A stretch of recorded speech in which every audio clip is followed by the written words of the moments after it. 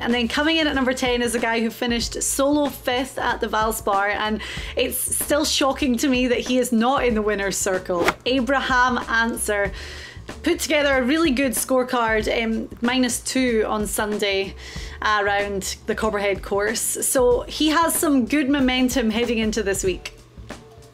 This is another style of player, very straight hitter, very consistent. He's proven almost to everyone that he's one of the best players.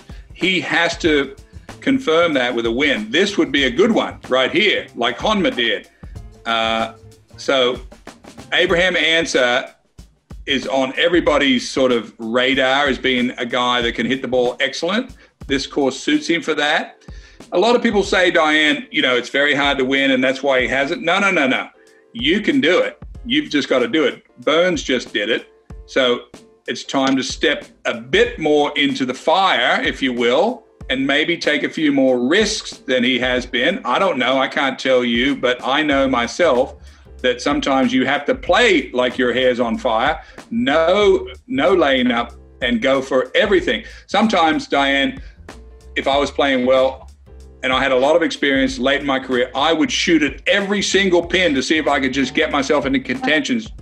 Maybe that's something that a guy like Ancer has to do.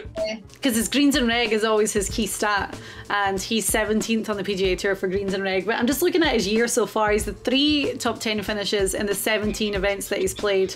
I mean, he's made over 2 million already this year, 16 top 10 finishes in his career. So he can do it. He can. He's there or thereabouts a lot.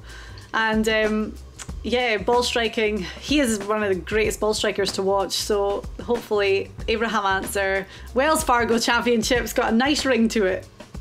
Certainly does. And, you know, a Mexican player, we've got some exciting, him and Ortiz, those two young guys, they're in that level that I talked about just a minute ago, about the up and coming group of players. Certainly Ancer is, in my mind, on top of that. He has a great swing action, a little bit of old school move. The knees dip a little bit, which gives him a long hitting zone. That's why he hits it so good. That face is there for quite a while, and that's why he hits it so straight. I love everything about Abraham Ancer's game.